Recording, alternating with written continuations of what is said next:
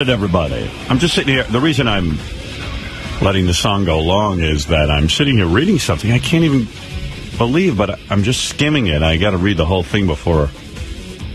Let's see. This is insane. Judge junks Viacom's YouTube lawsuit.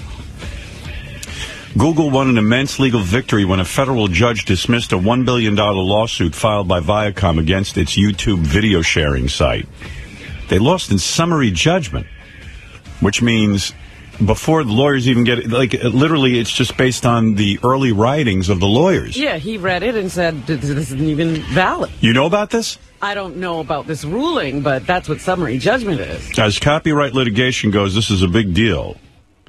Stanton held that YouTube compiled with relevant provisions of the digital millennium that require Internet services to remove infringing copies of copyrighted content. These notice and takedown provisions.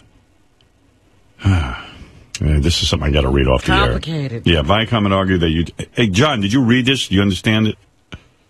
I just don't have time to read it now. I'll read it later. Not that that'll help. My reading comprehension scores. Can you tell us what you read? Yeah. What does this mean? What do you... Did you really read the whole thing? Are you an expert on this? I wouldn't say I'm expert on it because it's very confusing to begin with. But how could a judge, in summary judgment, dismiss a $1 billion lawsuit that it seems to me is an obvious legal question that deserves the merit of the courtroom? In other words, how could you not hear arguments on this? Well, you don't know what they wrote, and sometimes because of the way they wrote up their complaint, it's invalid.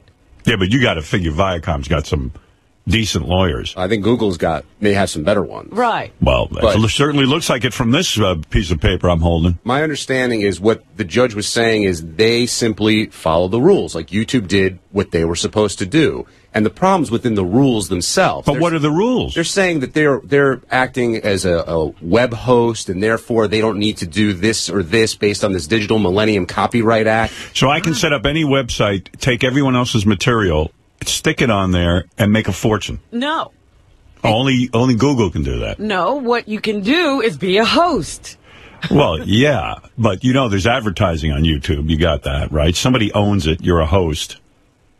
And you're saying it's perfectly... This is the murkiness of Internet law. This is all new law. Let's get some clarification. No, judge dismisses it in summary judgment? That's surprising. Come on. This smells fishy to me. And the precedent it sets is pretty devastating when you think about it. But yeah, all YouTube is doing is hosting the content. They're not creating the content. They put on, yeah. And with other channels, some like networks, and they pay to have YouTube channels, so those are okay because that content is. I mean, this opens up the door to say, okay, Robin creates a piece of music, decides to sell it.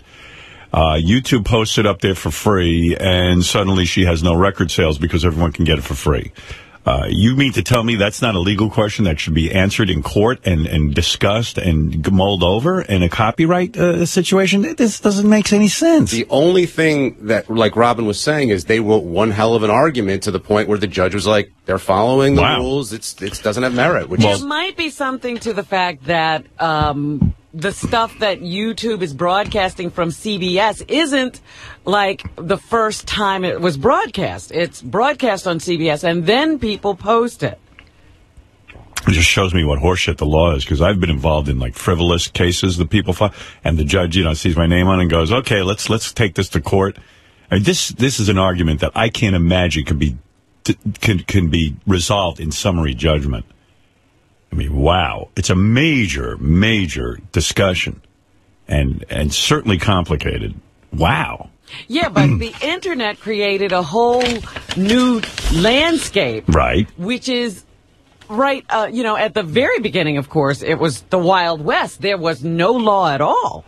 There's money being made on advertising off other people's content. It's something that has to be figured out in a courtroom. They can say, no, it's not money being made on the content. Sure it is. They can say it's money being made based on the traffic they have.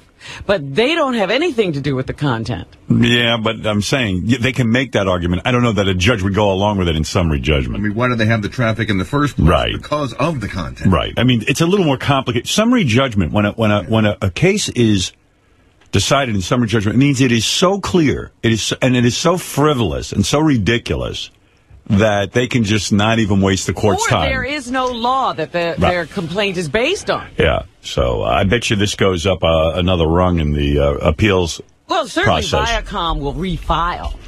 You'd think so. Jason says it's already going to the appellate court. Oh, it is. So then summary judgment means I'm ready for summer, and this is just too much fucking hassle. That's what I'm thinking. It was 90 degrees today. Yeah. All right, thanks, Johnny Boy. Boy, that's something, man. Isn't that something? Well, this is the clear go-ahead from this judge, anyway, that anybody out there wants to basically steal shit, go right ahead. Well, again, it might have to do with the rebroadcast as opposed to broadcast. If they stole a show before CBS ever got to air it, that might be a whole different thing. Well, hey, isn't that the... And based on their revenue model, when you have a record, the only way you can make money on it is to sell it. So if somebody takes away your right to sell it, that's a whole different thing. Well, you think I have a right to sell TV shows from on demand? No. I don't have a right to create a TV show and sell it through on demand? Is that... No. You have a right I have a right to do that? Yes. So do you think they have a right to take that stuff that I sell and just stick it on there for free? What happens is they don't take anything and stick it on there. People who No, I know. I get the nuance. Murkiness of the law. Yeah, I get the nuance, but that needs to be decided in a courtroom. It's a little too easy to say in summary judgment. There's nothing here to discuss. That's what the judge is saying. You got to be kidding me. You and I could discuss this for 4 hours. Yeah, but there needs to be a law created. There may be a hole where that's, it's the quote-unquote loophole. Right. So if... so that's some loophole. That's beautiful. See, the crux. That's why the internet created the whole landscape of internet law. There was no law. John's coming in because we're reading more about this. It gets more interesting. He's going to come in and give you a quick explanation of something. Okay. I don't want to spend all morning on this, but I find it incredible what this judge has figured out. Yeah. One other thing later in that article, which I just picked up, it said that it could have been worse for Viacom because they were in negotiations to actually buy YouTube before Google did. Yeah. And as that was going on and then the lawsuit went on, they were uploading their own content. So Viacom, according to this article in the Washington Post, was putting their content on YouTube so they can later turn around and say, hey, you've got our content and we're going to... There you go. So that's, super shady. That was a setup. Well, let me tell you something. That I don't know anything about, but even that should be looked at. That's why I'm saying for this to be decided in summary judgment is very unusual to me. And not only that, this is a big question. This is something that is plaguing the music business, this idea of sharing, that you can put anything out there. The movie it's not